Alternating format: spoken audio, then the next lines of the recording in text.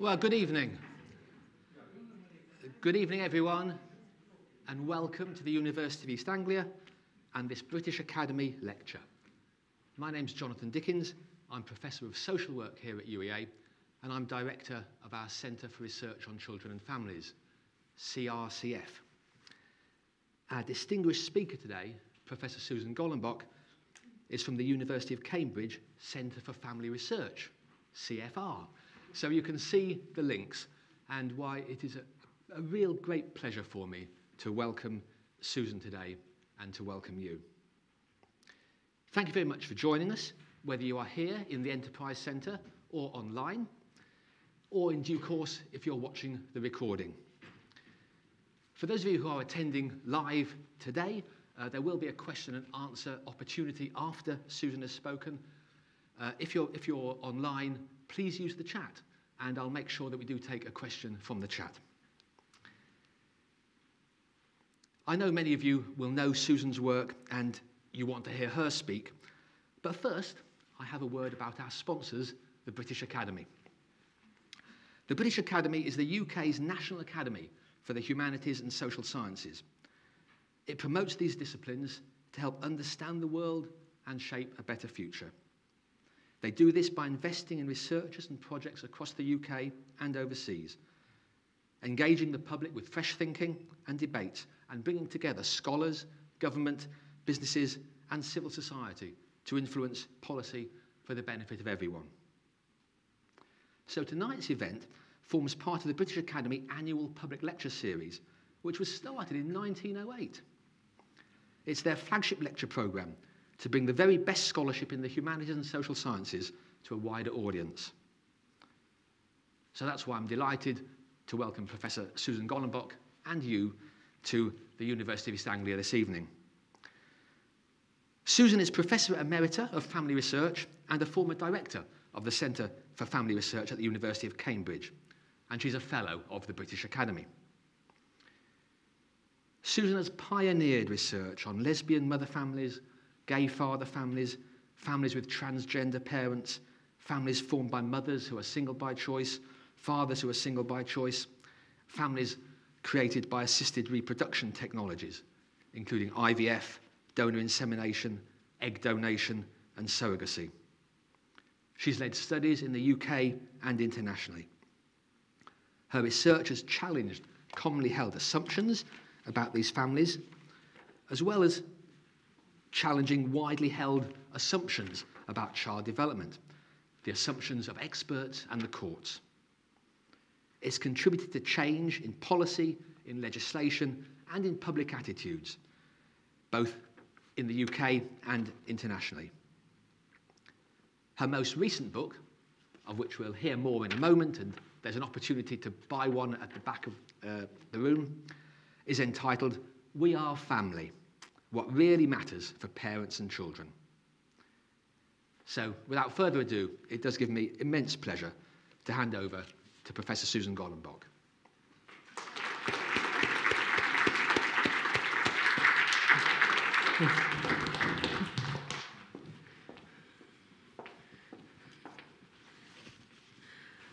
Well, thank you so much, Jonathan, for that very warm welcome. It's an absolute pleasure and an honour to be here this evening representing the British Academy in this joint lecture with the British Psychological Society at UEA. And it's a particular pleasure because I've been for decades very aware of the work here, your School of Social Work, and the really groundbreaking research that has been done here over the years on vulnerable children and fostering and adoption and all kinds of areas sort of related to that in terms of parents and their families. So it's a special pleasure for that reason to be here tonight. So thank you. So what I'm going to do tonight is give you a bit of a historical tour through the research. When I first got involved in studying new families in the mid-1970s, then the family was very different to the family today.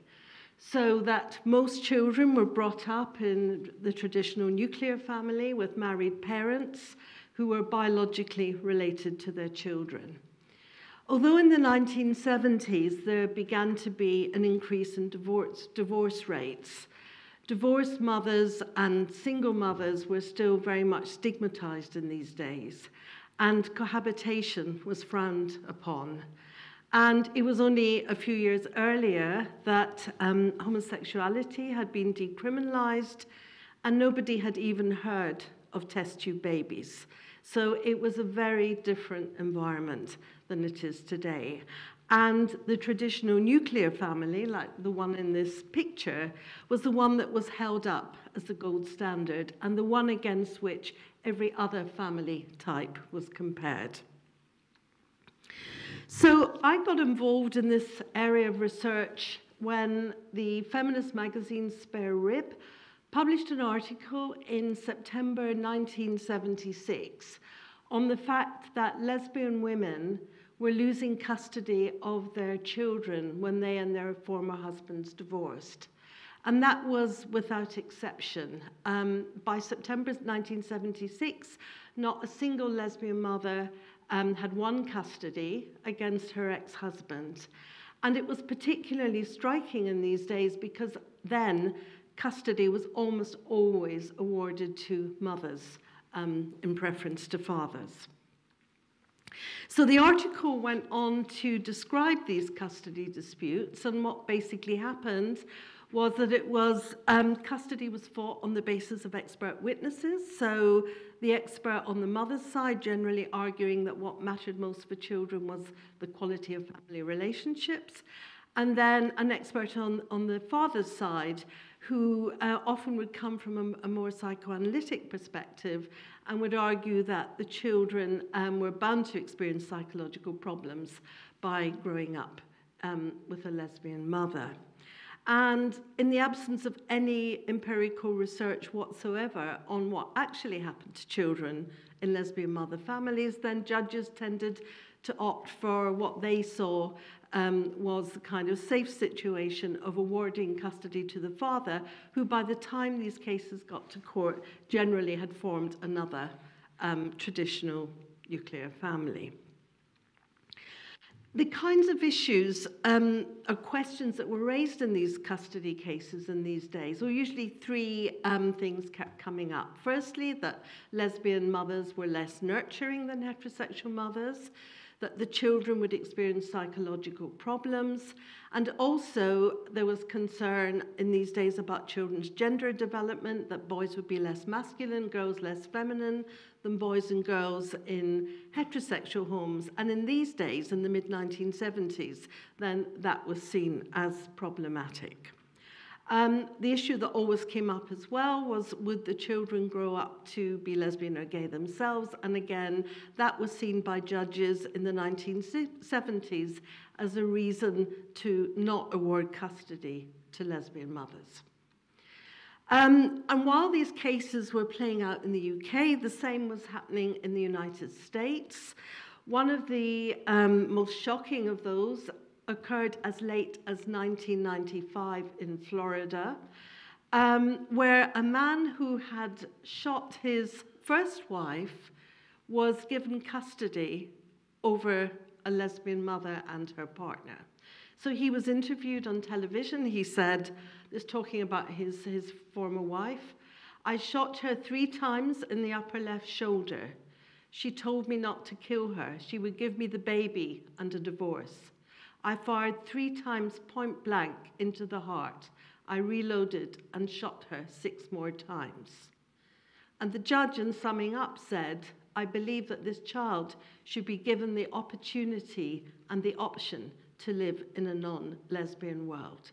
And that was in the US in 1995. So in this original Spare Rib article, one of the mothers who had been interviewed, who'd lost her children, called for somebody to come forward and do some research. And when I read this, I really wanted to do this research because I was a young master's student, just, you know, as one does, looking around for a master's project. I was interested in the women's movement, and so this project to me just seemed, just like a wonderful opportunity to do something that combined two of my passions at the time. So I sort of plucked up the courage, and I called the organisation who were named in the article, and I went to see them. And after giving me quite a tough interview, they said that they sort of trusted me to do independent research, and then they helped me find families who would take part.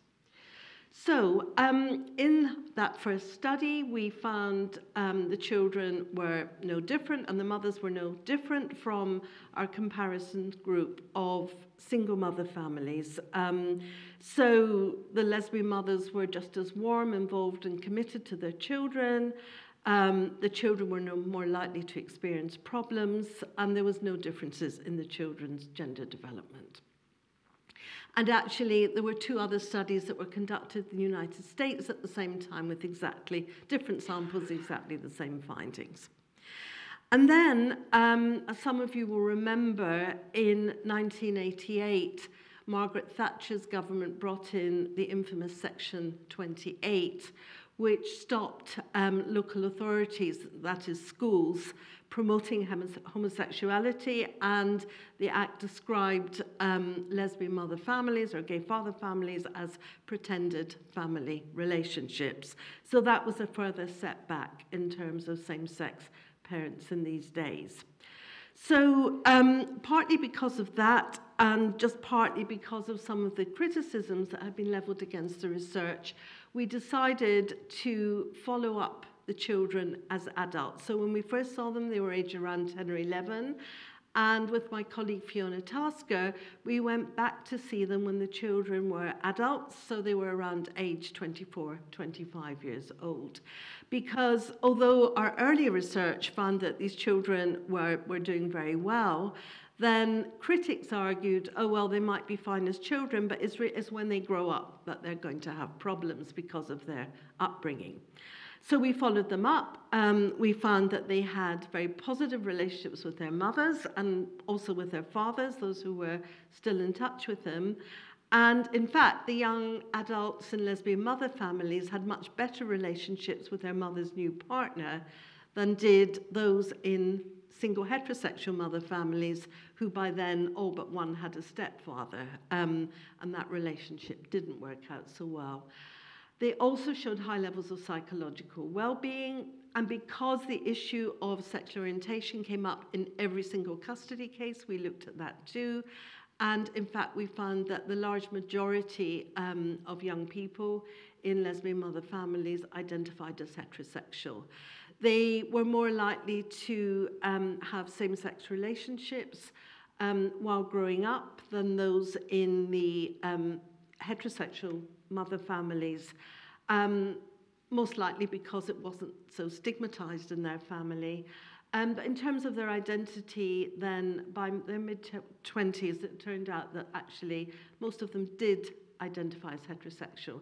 There's only been one other study that has followed children up to look at this, and I'll come with actually rather similar findings. But I think with more liberal attitudes these days, then young people obviously feel freer to pursue the relationships they want to pursue. So all of this in terms of custody was really happening below the radar. So it wasn't until 1978 that the UK public became aware of lesbian women raising children. And this happened in an article, an expose in the newspaper, the London Evening News, which exposed a Harley Street doctor who was offering donor insemination to lesbian couples. And this caused a huge furore, questions in the House of Commons, questions in the House of Lords, called for these babies to be banned. So that then prompted a series of other studies, both by my own team, but also in the US and other parts of Europe, because it was argued that the research that had been done so far couldn't be generalized to children growing up in lesbian mother families right from birth. But in fact, the studies that were carried out came to exactly the same conclusions. And then another criticism of the research, and these were perfectly, legitimate criticisms, was that the early studies were relying on volunteer convenience samples because it wasn't possible to study representative samples of lesbian mother families. But that changed in the 1990s when we were able to work with the Avon longitudinal study of parents and children in the west of England. And also, when we worked with families with 7-year-olds, and Charlotte Patterson, her group in the United States, did a similar thing with a very large epidemiological study there, a study of 14-year-olds. And we found, just as with all the earlier research, that in fact the children, again, were doing well, and even with representative samples, the findings were the same. Now, 1978 was a big year for new family forms because it was also the year in which Louise Brown, the first test tube baby, was born. And again, although in some ways her birth was seen as a scientific breakthrough, there was also quite a lot of criticism of children being born through in vitro fertilization as well. In the early days, there was quite a... Oh, actually, before I say that, yes, I'll show you this. This is interesting. I discovered this quite recently. People talk about children being conceived in test tubes. This was actually the Petri dish, which is now at the Science Museum, in which some of the very first IVF babies were conceived. So it looks, it's all presented as so high-tech. It actually looks very low-tech and really quite old-fashioned, but there it is. So I wanted to show you that. So yes, in the early days, there was talk about, or newspaper headlines about Frankenstein children, the idea that these children would have problems in some way, maybe physical, mental, though some newspapers reported people thinking these children may not have a soul, and all kinds of speculation, imagination about how these children might be different. And then there were more sort of prosaic concerns, so that the idea that these parents who'd experienced years of infertility might be very overprotective of their children once they were eventually born, or they might set too high standards for themselves as parents or of their children. But with in vitro fertilization, the children are born with the eggs and sperm of the mum and dad who will be their parents and bring them up. But somewhat more controversially, and certainly more interesting from a psychological perspective, is when children are born through third-party reproduction. So either through donor sperm, donor eggs, donor embryos. So these children lack a genetic link to either their mother, their father, or both parents, depending on the use of eggs and/or sperm. And in the early days, there was concern that the non-genetic parent may not fully accept the child as their own child. And there's also been, and this is still an ongoing debate, about the potentially negative effect of secrecy, not telling children about their conception. And so the idea is that secrecy could interfere with those in the family who know the secret, in this case the parents, and those who don't know, the child.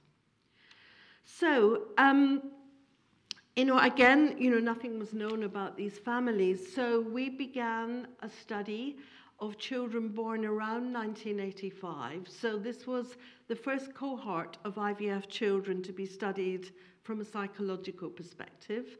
We collaborated with 3 other European studies, Italy, Spain, and the Netherlands, and we followed up more than 100 IVF families, more than 100 families with children conceived by donor insemination, and we studied them in comparison with adoptive families, and where the children had been adopted very early on in early infancy, and also natural conception families.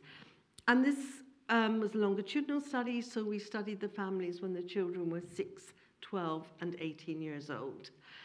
And in spite of the worries and fears that have been expressed about these children, we actually found the opposite, that where there were differences, the parents in the assisted reproduction families showed higher levels of warmth, involvement with their children, interaction with their children than the comparison group of natural conception children, with the adoptive families sort of falling in between. And in terms of the children, they were showing very high levels of psychological well-being.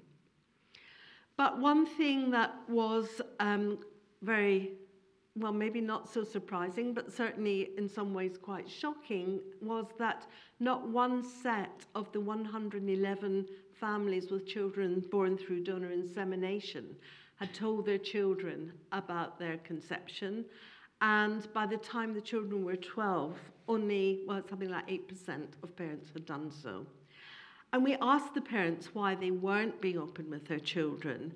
And it was mainly a concern that the child had a good relationship with the parents, and that by telling them that this would somehow interfere with that relationship.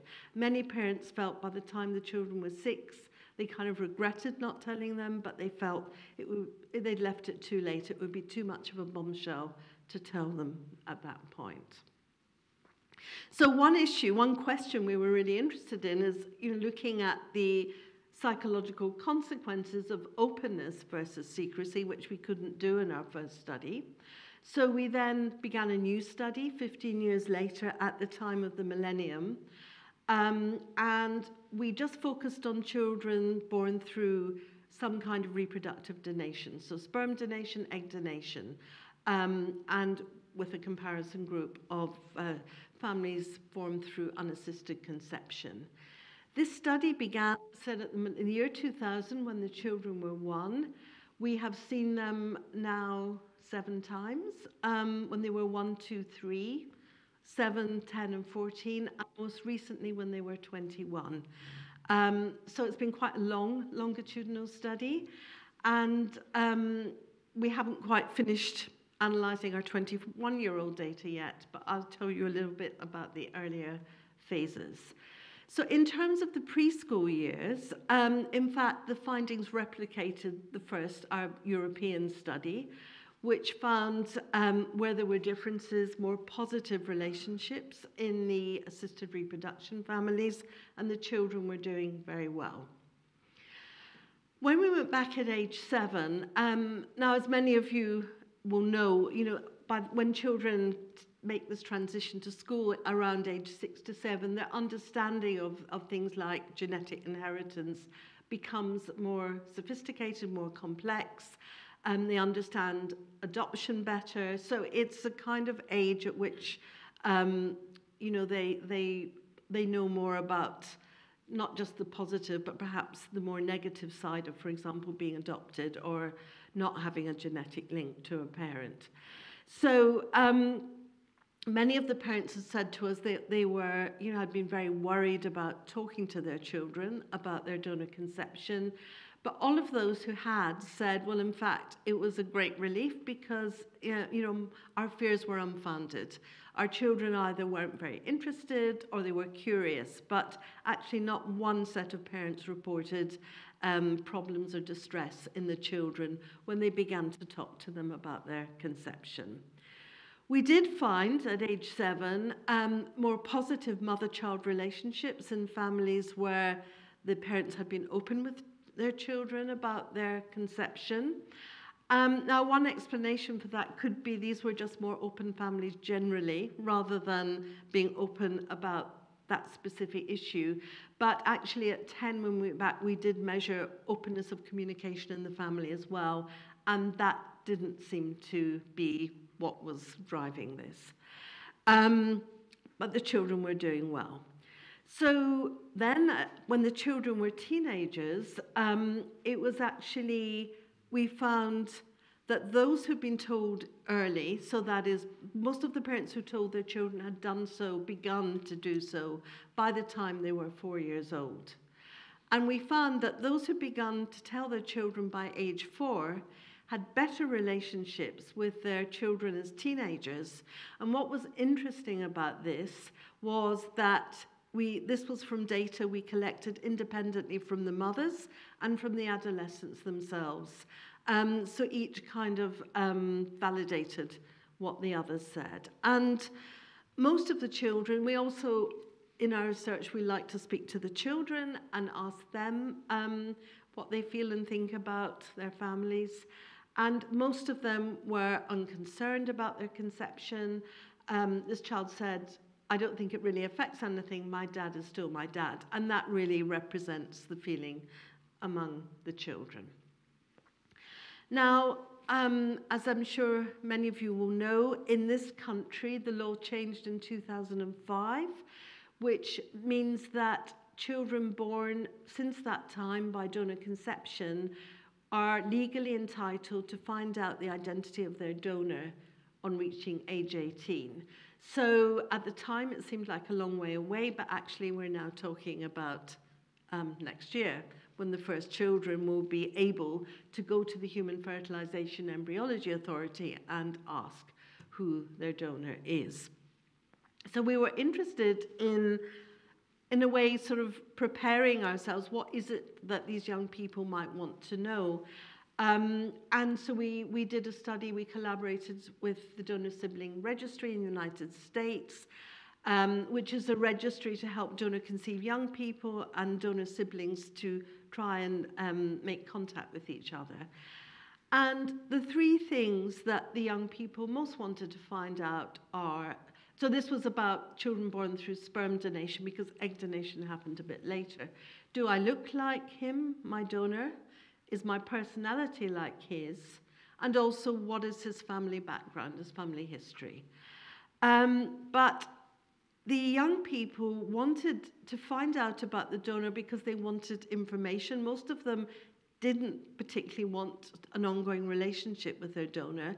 They were much more interested in their donor siblings. So these are genetic half-siblings born from the same donor but growing up in different families. And many of the children were really pleased to meet donor siblings. They were often only children. And their donor siblings were often of very similar age to themselves. And some of them formed and maintained very close relationships with their donor siblings, which is something that was sort of unexpected. We hadn't really thought too much about that until we did this study. Again, in this study, so again, this was largely an American sample with different methods, but we did find this effect of age of telling. I'm just going to give you two quotes just to represent the kinds of things that they were saying to us. But again, we found those who had been told about their conception when they were young were much more accepting than those who found out later. Which, you know, I know that you're all experts, and many of you on adoption, so this will make sense because it's really very consistent with that.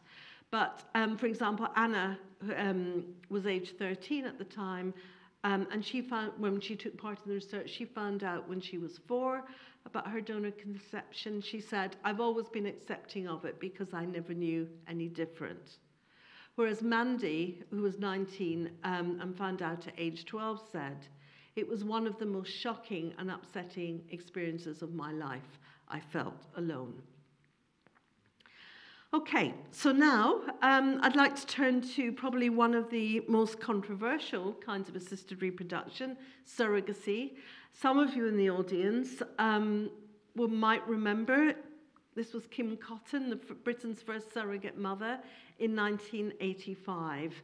And when it was discovered by the press that she had conceived a baby for another couple for money, there was huge outrage. And I mean, she was vilified for doing this, and the baby was immediately taken away from her. And it was just, you know, it was just constant in sort of Daily Mail and other tabloids at the time.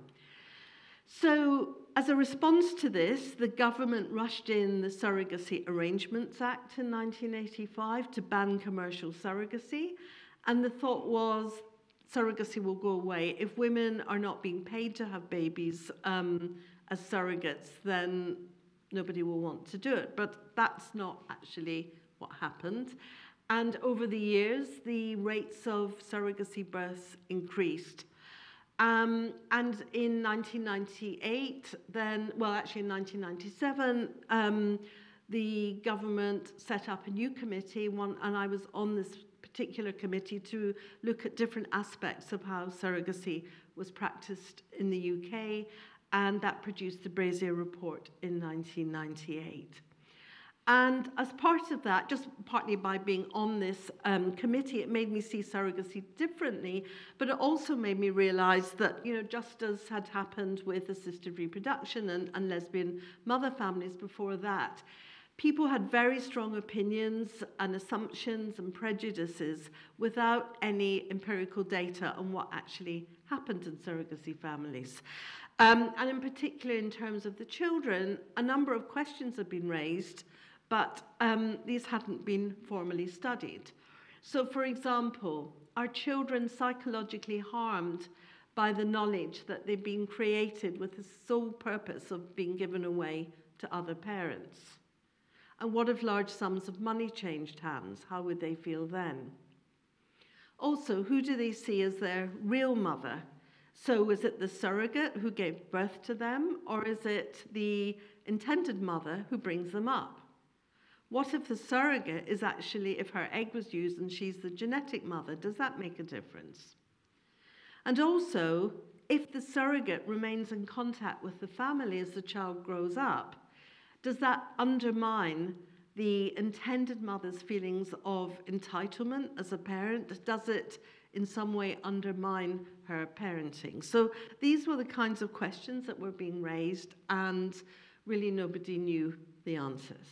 So as part of our longitudinal study, we included another group of surrogacy families, and we were very lucky to be able to work with the Office of National Statistics, because when intended parents become the legal parents of a child born through surrogacy, they're awarded what's called a parental order, and that's registered, and the Office of National Statistics keeps track. So the Office of National Statistics agreed to collaborate with us and help with recruitment, which meant that we ended up with a pretty representative sample of surrogacy families. And again, we followed them up at exactly the same time as with our other longitudinal study. And again, we found, certainly in the preschool years, again, very positive outcomes. We did find, for the children, there was a bit of a blip in terms of their psychological adjustment around age 7. So we found that for the surrogacy children, they showed, they were all they weren't children with severe problems. So, but compared to the other groups of children we were studying, we did find a significant increase in emotional and behavioral problems around age 7. And that was interesting because other studies of adoption, again, which I'm sure many of you are very familiar with, particularly of Dutch studies of internationally adopted children, I found very similar thing, that around age 7, the children can experience an increase in problems. And in our study, we next went back at age 10, and they looked no different from the other children by then. The Dutch researchers went back at age 14 in their study, and again, the differences had disappeared. And in fact, in our study by age 14, the surrogacy children were doing incredibly well in terms of self-esteem, mental health, and so on. So it seemed, in terms of trying to understand this kind of increase at age 7, the adoption researchers put it down to children having to deal with identity issues to do with being adopted, and then because they were internationally adopted, to do with looking different from their parents at an earlier age than most children begin to think a lot about identity, which is closer to adolescence. And I think the same could have been going on with our children born through surrogacy, because you can't hide surrogacy in the same way as some people do through assisted reproduction. So everybody knew that that's how they came into the world. Another concern was, clearly there are ethical issues, very legitimate ones, about the ways that surrogates can be treated and are treated in some parts of the world. In the UK, we found, although people thought, they said at the time, in the late 90s, they said, well, as soon as the intended couple have the baby, they'll reject the surrogate. But in fact, in our longitudinal study, we found that they didn't. So by age 10, that 60% of the surrogacy families were still in touch with the surrogate, and many of them had really close relationships, and their children were in touch with quite a diverse array of relationships. Some saw each other, like the surrogate's own children and the children she had for another couple, as family, others not, others as something a bit more distant, others really not very close at all. There's quite a variation in these relationships, but generally the relationships were positive and were maintained. And we were also interested in what the surrogacy children themselves thought. And again, basically as teenagers, they just weren't very interested. So Simon at age 14 said, "I was talking to someone at school and they said they were an accident. I know I was really wanted and it makes me feel special." And Chris, who was 14, said, "I think it's cool. I quite like talking about it because it's an interesting fact about me." And the others would say things like, "Well, really, I'm not that interested. I've got, more interesting things going on in my life right now." So it just wasn't a big issue for them. And this is, we haven't finished our 21-year analysis, but just looking at the interviews from the 21-year-olds, it's still very similar, that it's not something that is causing them a lot of distress. So, so 85 was the first surrogacy birth in this country. 1991, another controversial birth, where it was announced that a woman who had never had a sexual relationship with a man, a single woman, I don't know how she identified, but a single woman had conceived a child. And again, this was something that caused a lot of outcry. So this, I think, was the Daily Express. Why one virgin birth was enough for us all. And so they went on, these articles. So we were interested because we'd earlier studied children in single mother families following divorce, but this, of course, is very different because a lot of the concerns about single mother families following divorce is that often the mothers move into situations where there's a drop in income. Also, the children have often experienced conflict between parents in the years before they separate. And quite often, mothers following divorce can show increased levels of depression. And all of these have been found to be associated with increased emotional behavioural difficulties in children. But children of single mothers by choice don't experience these factors, so the mothers plan to have children, they haven't gone through this sort of difficult breakup and so on. But the difference is that the children don't know the identity of their biological father if they were conceived through anonymous sperm donation. So we were interested in that, and we studied a group of single mothers by choice who had children through donor insemination, and we compared them with two-parent heterosexual families who'd also had children through donor insemination.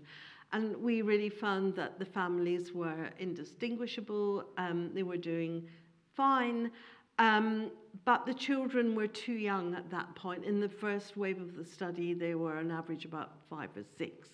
And they didn't really understand, some were even younger, the significance of not having a father. So we then followed them up 4 years later.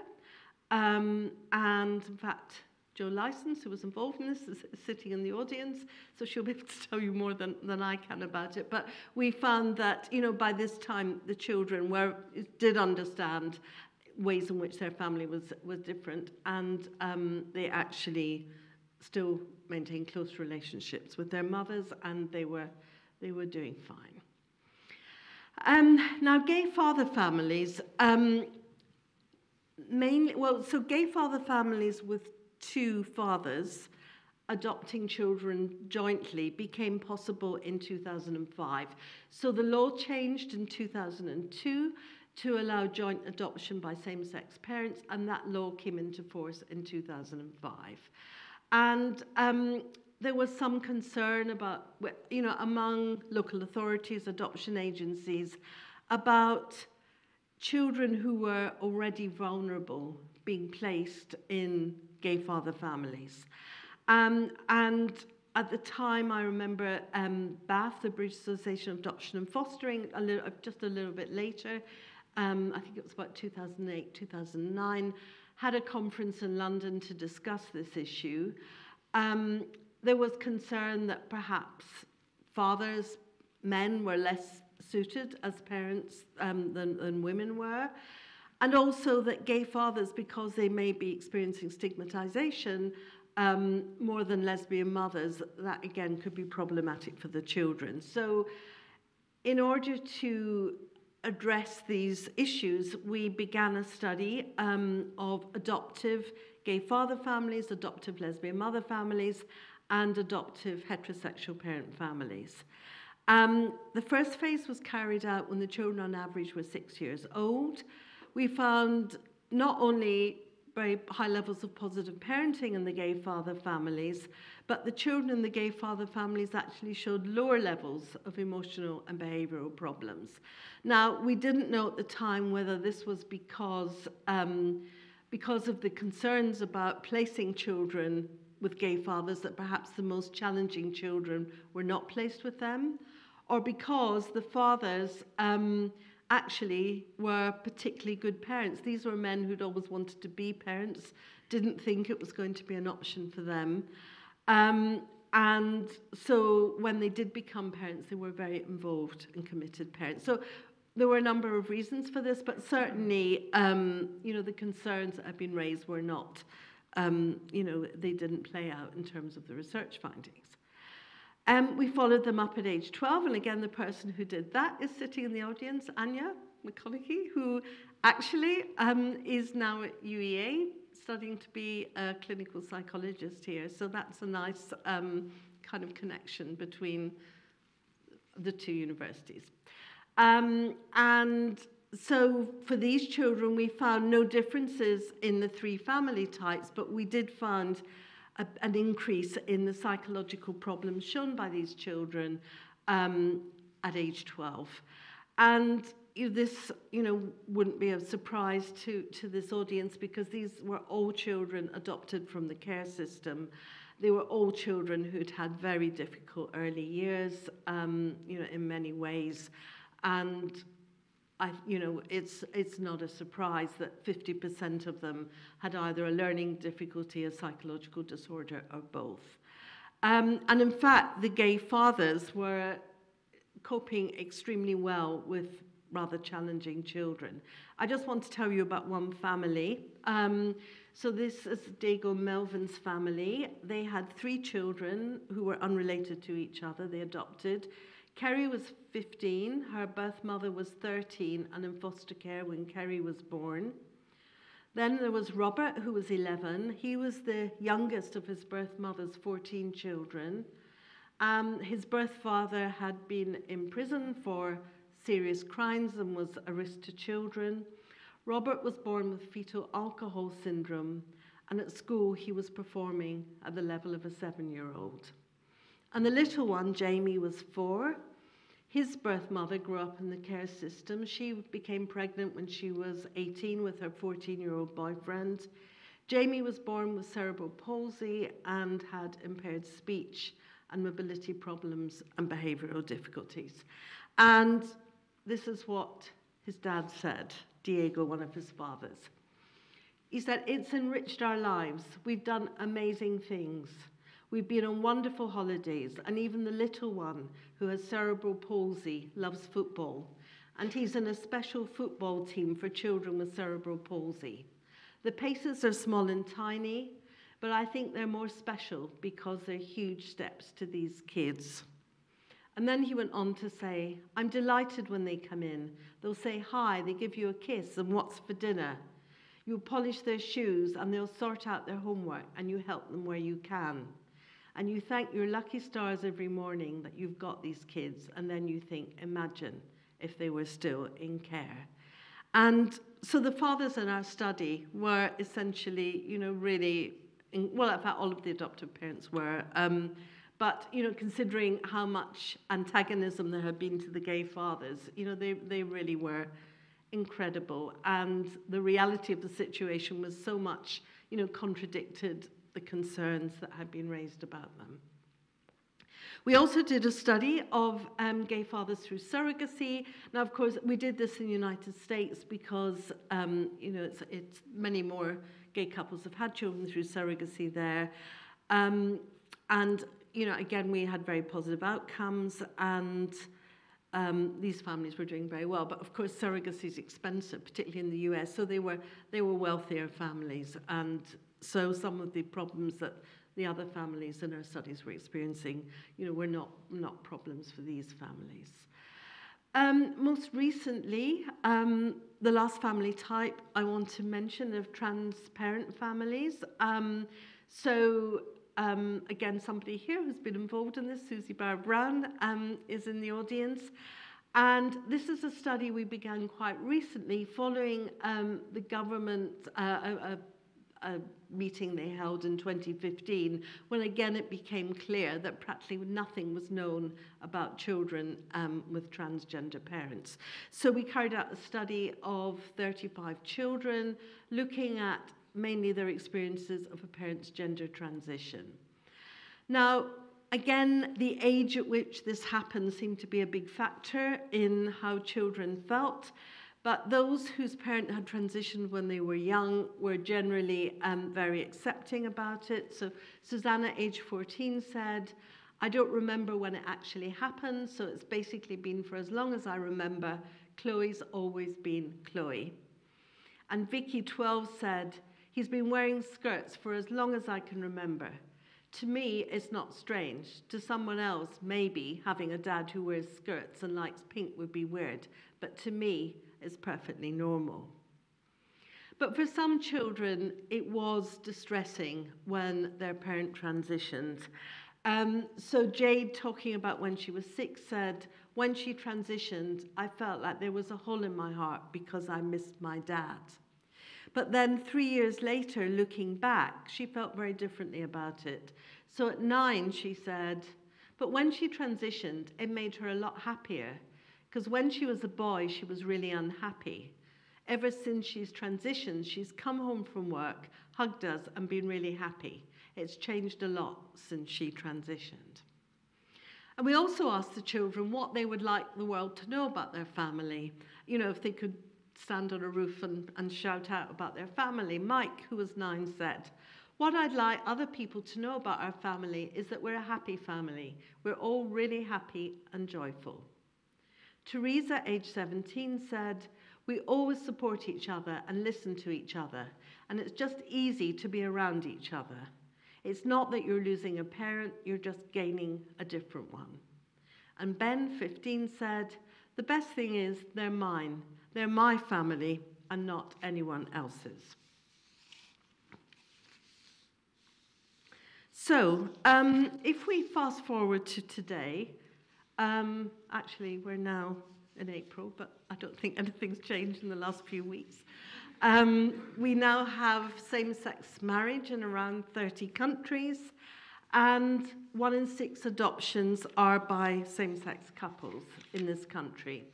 And more than 8 million IVF babies have been born worldwide. So it might seem that that's the end of the story, but unfortunately not. So as recently as 2015, the Northern Ireland Health Minister had to resign because he said publicly gay parents are far more likely to abuse their children.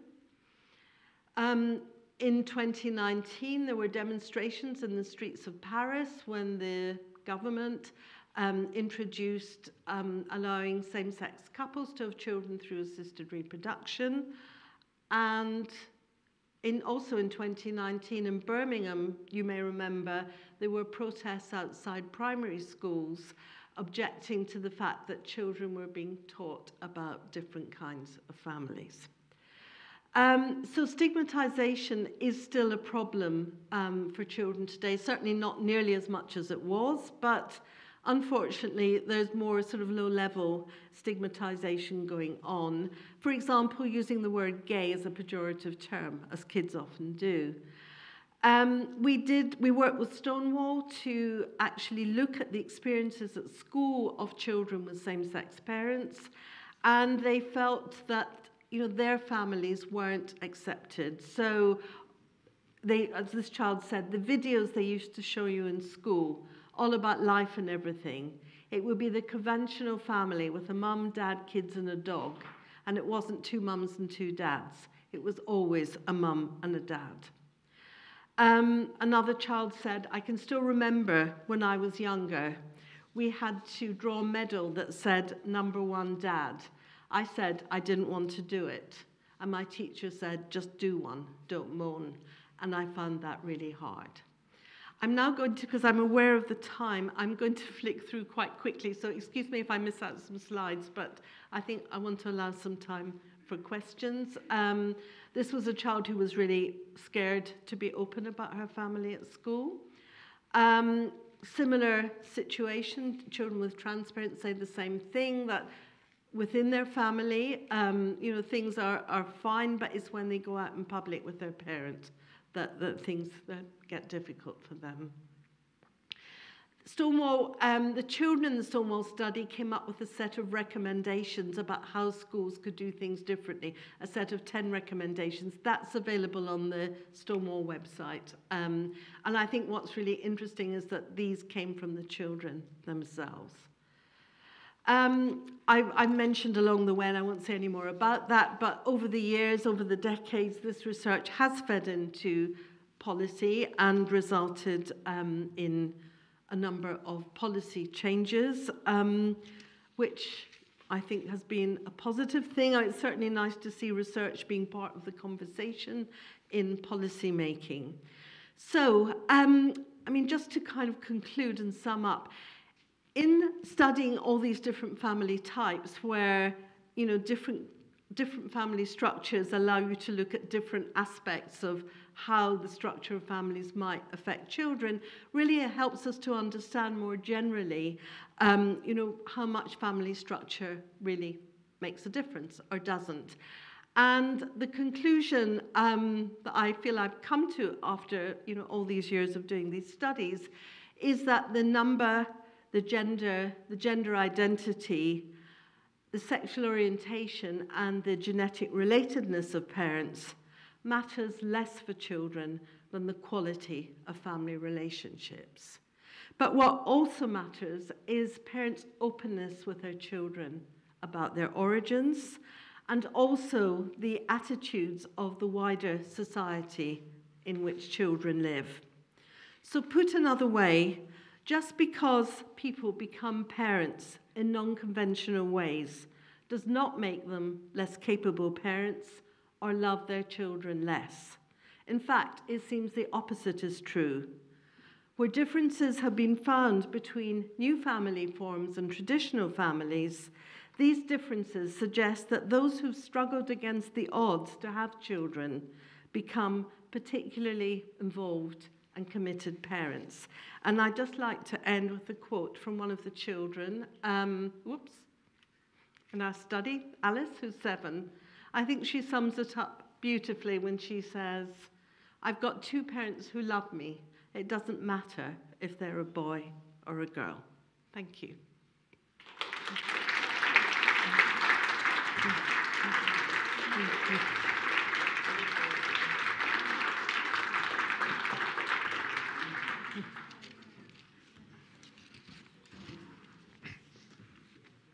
Well, thank you, Susan. Thank you very much for. It was just a fantastic talk, wasn't it? Honestly, an emotional roller coaster. One minute I was angry at what I was seeing, and the next minute I was almost watery eyes with emotion at what was happening in the families and the children being looked after.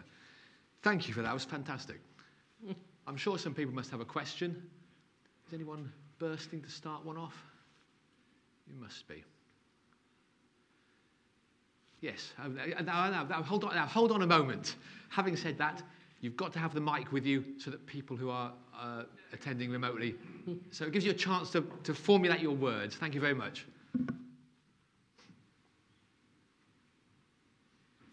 Thank you. I was really interested to hear about how the earlier sort of disclosures, as it was said, to children who were within families from the unassisted pregnancies, how they sort of adjusted maybe sort of better than children who were told later. I was just wondering how and if that kind of has fed into how we do kind of life story work and things with our children who are in long-term fostering and adoption from a very young age, who have come from the care system, and how that's kind of approached, or if that's been considered with the work that kind of social workers do in that arena. Yes, I mean, that's an interesting question, and I think actually one that many other people in this room are better qualified to answer than I am, because I don't work in social work, but I think certainly there are lots of parallels, and whatever kind of family that we've been studying, generally when children come from families that are a bit different, the earlier that people begin to talk to them and they feel they can ask questions in a way that's age appropriate for them and get answers that they don't feel inhibited by then asking more questions. That seemed to be something that was common to the children in all the different family types we studied. So, it wasn't just that some parents said to us, oh, we told our child when they were 4, and that was it. Whereas other parents, they would continue the conversation, and as the children grew older, they would talk to them about things in a slightly different way and perhaps give them more information and so on. And that's what really, seemed to make the difference. And that the children, I mean, I know in the adoption literature, I feel very loath to speak about things I know many of you know much more about than I do. But in the adoption literature as well, it's not just, being told something, it's feeling that you can talk about it in an open way, that the parents don't suddenly clam up and you can tell, oh, this is a bit taboo, I can't really talk about this, I can't ask this question. So it's really not just about when, but it's about how parents talk to their children, and it's really about opening up channels of communication. So I don't know so much about the specific situation that you mentioned, but I imagine some of these principles are pretty universal. Anyone else in the room, or is there anyone on the chat? Have you got a comment from anyone attending remotely? Not at the moment.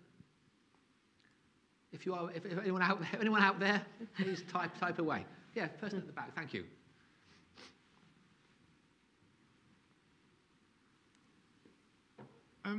So I just kind of wanted to know a little bit more about how you felt doing all this research, because it seems like every few years there seems to be another barrier, another what if, another kind of fabrication to kind of battle against. And I just wondered, how does that feel for you, kind of being an expert? It was kind of frustrating because the same issues kept coming around. You think, well, we talked about that 10 years ago. But then, for example, in terms of families with lesbian mothers. So first of all, it was sort of after divorce and about custody. And then it was donor insemination. The same kinds of questions came up again and again. And then it was, that was assisted reproduction. Then it was adoption and, whatever new way that became possible to form families. Then it would be like reinventing the wheel over and over again. So a bit frustrating, I suppose, is the predominant reaction. But yes. The person here, thank you. Yeah, thank you. Thank you. That's really interesting, because I was going to ask you almost exactly the same question, but I'm going to say something else.